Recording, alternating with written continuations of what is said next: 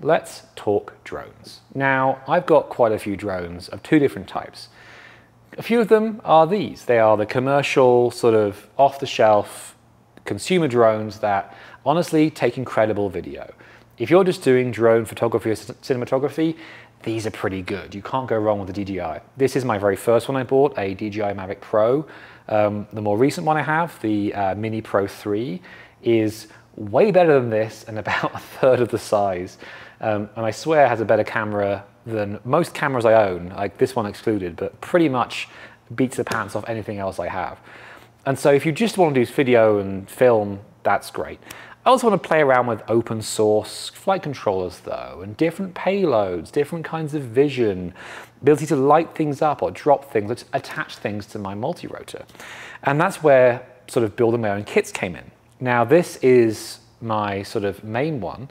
This started life as a off-the-shelf F550 flame wheel kit. And if you're familiar, you can see it's been upgraded heavily. It has new arms, it has new landing gear, it has a different flight controller in the center now. There's a Pixhawk 6X in there these days. It has a much better GPS than it came with. But crucially, there's one other thing about this drone that you may notice, and that is it's had a rather unfortunate accident. About a week ago, this drone had a rapid unscheduled descent, as in it crashed, and broke, but not only this arm is obviously not supposed to be at a 45-degree angle, but also both of these interior frame layers are broken. And the problem is, this is a great kit, they don't make these anymore. DJI moved on to making these instead. And so I can't really buy the core kit anymore. It's not just the core frame. This motor here is completely ruined too. It makes an awful scratching sound when I rotate it. I'm pretty sure that's not good. But it's also the arms. Like these arms are aftermarket from a company I don't think it even exists anymore. I bought them like 8 years ago. And so I'm faced with the problem of like, I have a drone. I like the idea of it. I love the hexacopter setup specifically, though there are other good ones I want to play with. But it's going to be hard to fix. I know I'm going to crash. One thing I know about flying multi-rotors I've made myself is I know I'm going to crash. And it's a bad idea to have a drone where you know that you can't source parts for it when you crash it. And so specifically on this one, I want to, given its basically end of life now as a frame, take the frame, unman all the electronics and gear, put it up on the wall as posterity. This is the first drone I ever built kind of by hand. And then repurpose most of the interior electronics, buy a few new motors, and make my own drone.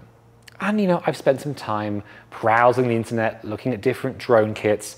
There are some great ones out there. There are some very expensive ones out there. But all of them have pieces that are hard to replace. Like the best you can get is a frame that has carbon fiber arms, where you're hoping the thing that breaks in a crash is just the carbon fiber tube and you can unscrew it and put a new tube in, sure. But a lot of them have much more pieces than that. I don't have to buy 2 frames or 3 frames or try and guarantee myself a supply of parts. And so I got to thinking, when the F550 kit comes to you, it doesn't come with aluminium arms, it comes with these. These are, I'm pretty sure, injection molded nylon arms. And while they are not metal or carbon fiber, they are pretty rigid. They're very hard to bend. The key thing about multi-rotor is that it is very rigid. You don't want to have any oscillation in it, or the flight controller gets very unhappy. But these, for plastic, I presume maybe there's some metal in there, but like they feel incredibly rigid. And so looking at this, I can see, there's some good design in it. There's some good cross sort of patterning. It's pretty thick. There's some sort of decent pieces of the plastic design to give it lots of rigidity. I'm like, well, these days, I can 3D print stuff like this. I can 3D print nylon even if that's the material that's best. And so my goal here is to try and make a new multi-rotor, mostly using the pieces from this, maybe a few other components, but almost entirely 3D printed, as much as I can. Obviously, motors and propellers, I'm not 3D printing those. Those are precisely made things.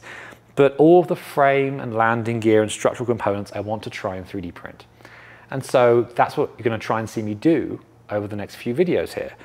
Now, I'm probably going to aim for maybe a hexacopter like this, though I wanted to try a Y6 configuration. That is just 3 arms, 1, 2, 3, with 2 propellers on each arm. So I may try and do one of those. But before all that, I need to figure out how I'm going to make it, and specifically if I am right that plastic is a good enough material. So I'm going to go off, try and design a reasonable clone of this arm in Fusion 360, print it in a bunch of materials, and we will see how strong they are and see if they live up to the original. So let's go do that. After about 30 minutes in Fusion, I had a reasonable cloned model of the arm. Probably not quite as strong as the original, but good enough for relative testing. I printed the model in several different plastics so I could compare their strength using a deflection test. First up, PLA. I'd never used this because it has a very low melting point, but it's a good base comparison. With a 1.5 kilogram weight on the end, it deflects 17 millimeters. Next, PETG. This has better thermal resistance, but is generally more flexible, and you can see that here, a full 20 millimeters of deflection. Next, ABS. I generally regard this as having decent mechanical properties, but it deflects 17 millimeters, just like the PLA. Polycarbonate is up next, and now we're getting into the expensive but stronger plastics, and we can see it does better at only 30 millimeters of deflection. Finally, nylon with glass fiber. This is, in theory, the same material as the original arm is made from, though with some weakness from being 3D printed rather than injection molded, and we see that it does do the best of the bunch at only 10 millimeters of deflection. As a control, I also tried two others. The original DJI plastic arm, which has a deflection of 9 millimeters, impressively close to my own design, and a carbon fiber rod, which deflects a mere 4 millimeters under the same 1.5 kilogram weight load. It's not just about strength though, it's also about weight. I weighed all of these same prints, and of them, the ABS print was the lightest at 36 grams, with the nylon being second lightest at 38. The original frame arm is the heaviest, which is not that surprising as it's also a bit thicker than mine and has some metal inserts for the screws.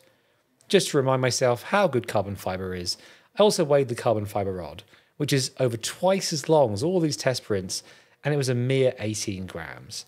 There's a reason most people use it. With nylon being the pretty obvious filament choice in terms of strength and weight, I then moved on to some design testing. 3D printers have one advantage over injection molding, the complexity of designs they can do, and so I tried some different designs, all in PLA, as I just wanted a relative comparison. My first attempt to make it thinner but add thick sides didn't really work well at all, so I then moved on to adding a separate supporting lattice on the bottom. This worked well at a short length, and even better when extended to the full length of the arm. This PLA print only deflects 11 millimeters, almost half of what it did on the base design. And so it seems the answer is yes. You can in fact 3D print drone arms that are basically as strong as the original DJI injection molded ones. Now obviously some of these plastics aren't perfect, but I do think this nylon one with glass fiber is definitely strong enough to go forward with that. Now obviously I am going to make the few design changes you saw in the second set of tests, going to add some reinforcement on the bottom and generally make a few other improvements to this with that potential Y6 configuration I want to do. I need a motor on the top and the bottom, so I need to make this little mounting disc a little bit bigger to accommodate that. But essentially, take roughly this design, maybe shorten it, change it a bit, and then make some frame plates. Obviously, I'm going to need to make these plates here in the middle that join the frame together, and some landing gear as well. So anyway, I'm going to design those, and then next time I'll come back and we'll look at what it takes to assemble and add the components to a 3D printed drone frame. So, see you then.